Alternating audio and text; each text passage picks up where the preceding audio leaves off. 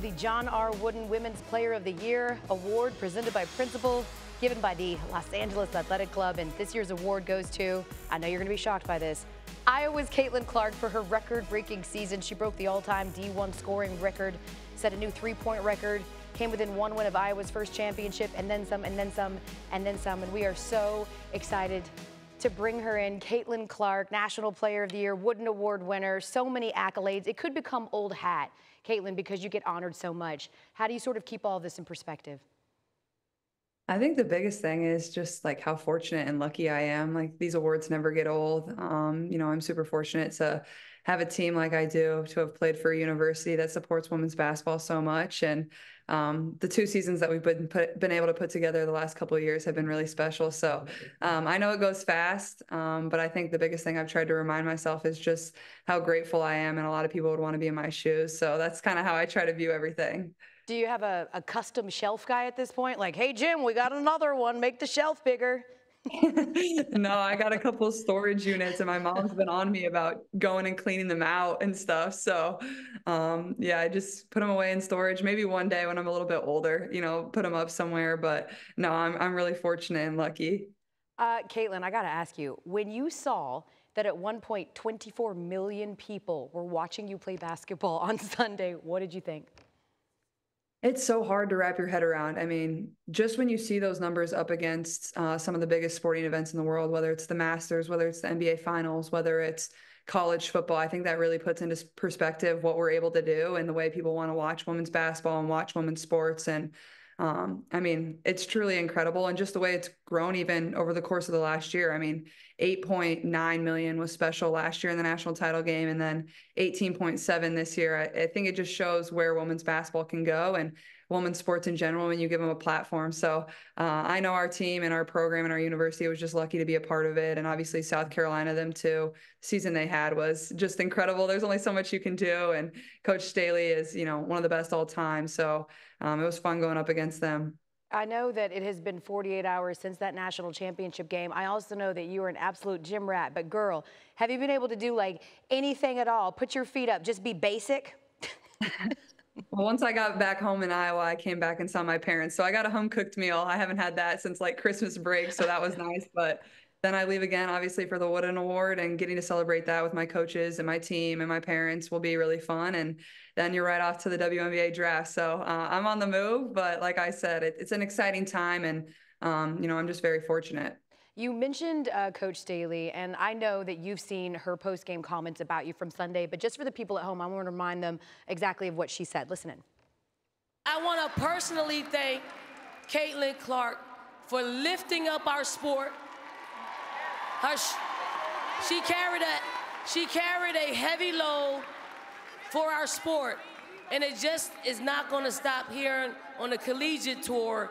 But when she is the #1 pick in the WNBA draft, she's gonna lift that league up as well. So Caitlin Clark, if you're out there, you are one of the GOATs of our games, that we appreciate you. Caitlin, I'm just wondering, you've shown so much poise, so much maturity, but were there ever times, she talked about that load, that during your career you just felt a little burdened by all of this?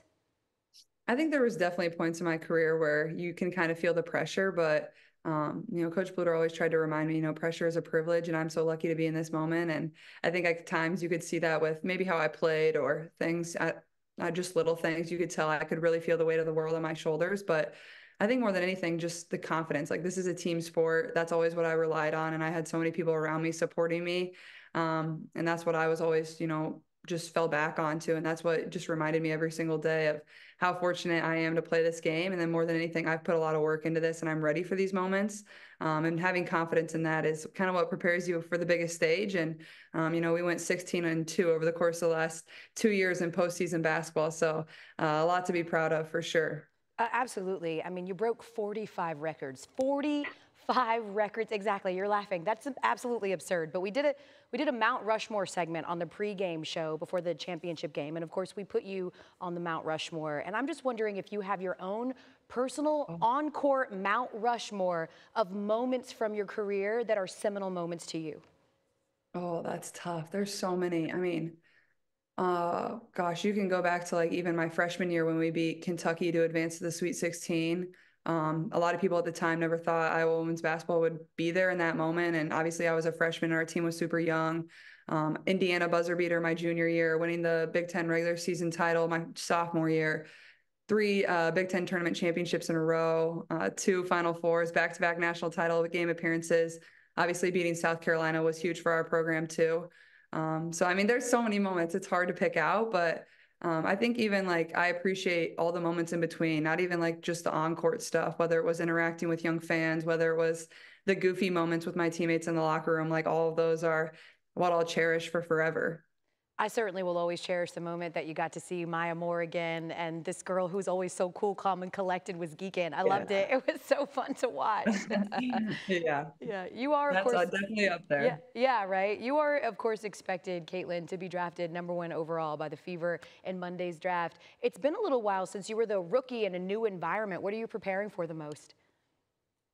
Yeah, I think, being ready to learn, I think that's the biggest thing is, I know there's a new challenge in front of me. It's a fresh chapter in life, but that's what excites me the most. It's like obviously a lot different going into college, but different environment, such talented players. Team has so much talent. So I think the biggest thing is just I'm excited to learn. Excited to be coached by new coaches. And yeah, I think the biggest thing is like just the challenge as a competitor, like that's what you love.